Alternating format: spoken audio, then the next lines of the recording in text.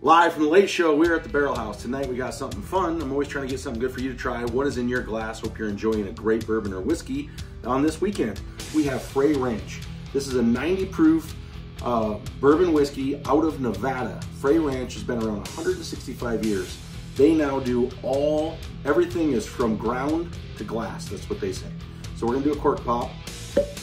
That was nice. This thing would take an eye out. It is a very heavy cap. So we're gonna pour a little in this wee little Karen. And actually I got this in Breckenridge, which is a local bourbon in Colorado. So we'll put the cork back on and we're gonna try this. Been really good things about it. You can only get it in Arizona and Nevada. So a buddy brought it back from Arizona for me. Like I said, 90 proof, so here we go.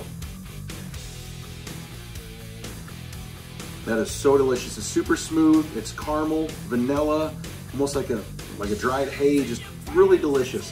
One on a shelf, one in a glass.